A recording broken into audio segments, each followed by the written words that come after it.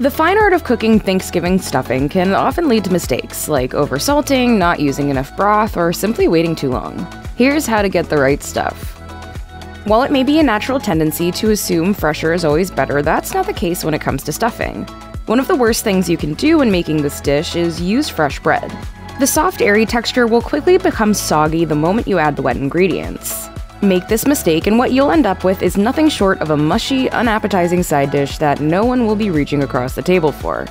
No matter which variety you decide to use, the key to great stuffing is to use stale or thoroughly dried out bread.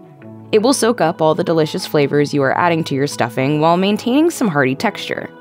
Food Network chef Sandra Lee advises cutting your bread into cubes and then letting it sit out on the counter for a day or two to get stale. But if you're crunched for time, Serious Eats also recommends toasting your bread cubes in the oven at 275 Fahrenheit for about 45 minutes, tossing it a few times to dry out all the pieces evenly. Once your bread is perfectly stale and ready to soak up the glorious flavors of your stuffing, it has to be cut up into bite-sized pieces to make up the backbone of this traditional Thanksgiving dish. Most stuffing recipes call for chopping up the bread into evenly sized cubes before tossing them into the mix, but there's actually a better method. Tearing your bread into pieces with your hands rather than cutting it up with a knife will actually yield much tastier results. Tearing the bread will ensure that each piece is rugged and slightly differently shaped, creating more surface area to soak up all the warm, earthy, comforting flavors inside your stuffing. And as an added bonus, having jagged hand-torn pieces of bread will also assist in achieving the ideal crispy browned crust on the top. Vegetables and aromatics are important texture and flavor components for any stuffing recipe.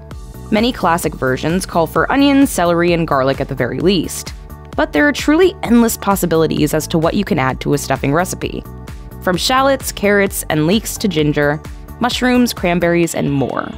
No matter what you're including, it is a cardinal sin to add these ingredients to your stuffing uncooked. Food blogger Cafe Mom says this mistake will leave your stuffing devoid of important texture and flavor. Not only are you denying these aromatics the chance to moisten and release their fragrances before baking, but you're also running the risk that all the ingredients in your stuffing will not be cooked evenly. For the best result, the food experts at All Recipes recommend sautéing your vegetables in a little bit of butter for a few minutes until they are tender. No one wants to be hungrily waiting for Thanksgiving dinner to begin, only to soon take a huge bite into dry, flavorless stuffing. Well, do you want to try to make this? This stuffing is completely dry.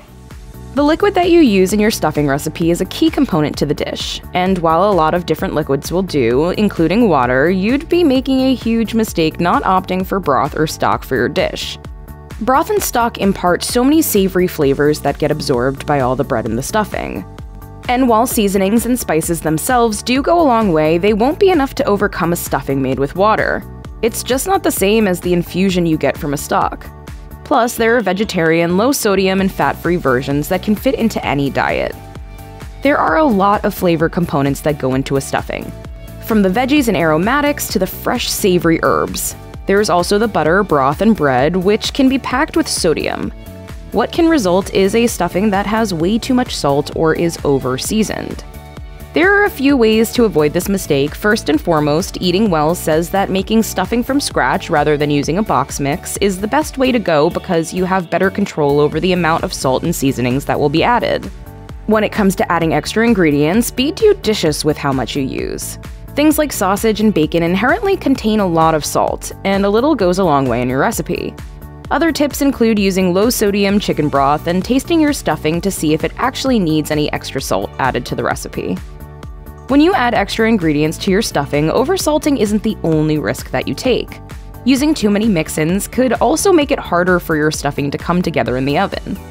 The most prominent dry ingredient in your stuffing must be the bread, which soaks up almost all of the liquid and acts as the binder for your dish. If you overpower your binder, then your stuffing will not hold together, but rather start falling apart the moment you try to serve it up. Keep that in mind when choosing what kind and how many ingredients to add to your recipe.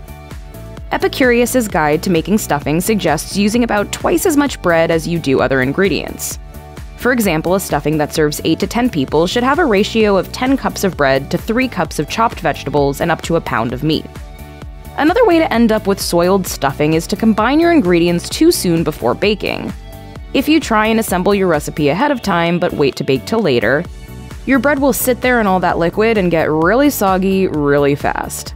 To prevent your dish from getting too mushy, Food Network advises waiting to combine your dry and wet ingredients until right before you are ready to dump the stuffing into a bird or casserole dish and bake it. This is also a food safety issue. The USDA Food Safety and Inspection Service says stuffing, especially before it's cooked, is an excellent medium for bacterial growth. So it's extremely important to handle and prepare the ingredients properly to reduce the risk of foodborne illness. For this reason, the Food Safety and Inspection Service also encourages cooks to cook their turkey and their stuffing separately. No matter what dishes are gracing your holiday table, preparing Thanksgiving dinner is a lot of work. There are a lot of moving parts, and more often than not, it involves putting together a meal that can feed a crowd and then some. Now come on everybody, sit down and let's enjoy the dinner. With that in mind, one of the easiest ways to set yourself up for stress is to try and make everything on Thanksgiving Day. There are plenty of elements of the meal that can be made ahead of time, and stuffing is one of those things that you absolutely should be preparing before Thanksgiving, especially if you want to make it of the highest homemade quality. You can easily start by drying out your bread a few days in advance so that it's nice and dry and ready to mix into your recipe. If you're feeling up to it, you can also simmer up your homemade stock a few days in advance. You can also cook down your veggies, herbs, and aromatics in advance and combine your dry ingredients as well. As long as you keep those ingredients separate for food safety reasons, you can have everything ready ahead of time. Then when the big day comes, it's simply a matter of mixing everything together and popping it in the oven. In order to get the perfect stuffing texture, it's not just your wet and dry ratio that needs to be spot on. The baking time is also very important. If your stuffing is undercooked, it will most likely be a wet, soggy mess when you try to dish it out. On the other hand, overcooked stuffing can dry out quickly and become difficult to eat. Be sure to stick closely to the temperature and baking time instructions in your stuffing recipe. And once again, this becomes a food safety issue as well, especially if you're using eggs in your recipe, which many call for. Food safety experts say anything with eggs in it needs to be cooked to an internal temperature of at least 160 degrees Fahrenheit to make sure any harmful germs that could cause food poisoning are killed. And for casseroles, that temperature needs to be 165 degrees Fahrenheit. There's an ongoing debate about whether or not stuffing should actually be stuffed inside a turkey or simply made in a casserole dish. According to Food Network, the idea of not stuffing the bird was unheard of in the past.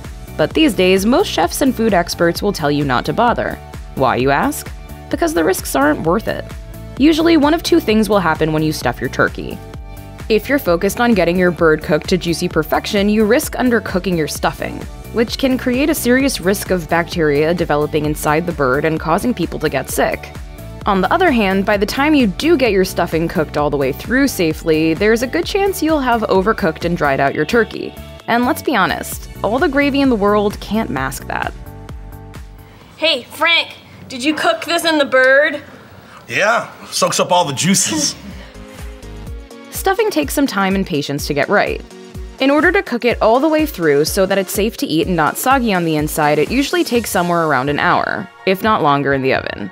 In order to cook everything evenly and prevent the top of your stuffing from burning to a crisp, it's a commonly known trick to cover the top of the dish with foil while it bakes in the oven, trapping in moisture and lots of great flavors. However, you'd be remiss to leave that foil covering on your stuffing the entire time that it's baking, because you'll lose out on some wonderful textures. Instead, uncover your stuffing during the last 15 minutes or so of baking once the center reaches 165 degrees Fahrenheit, so that the top of your casserole can crisp up and get a nice golden brown crust on top. Beyond giving thanks and watching football, Thanksgiving is about indulgence and comfort food. It's not a low-fat holiday, nor should you try and make it one if you ask us. With that said, one of the biggest mistakes you can make when it comes to stuffing is to skimp on the butter.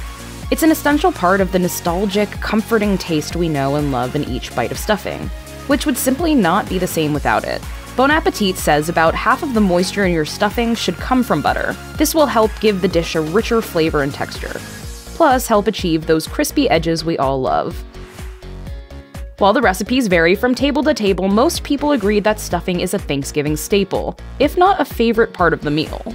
So another fatal mistake that can be made when it comes to stuffing is simply not making enough of it. Typical Thanksgiving portion guides recommend allotting 3/4 of a cup of cooked stuffing per person.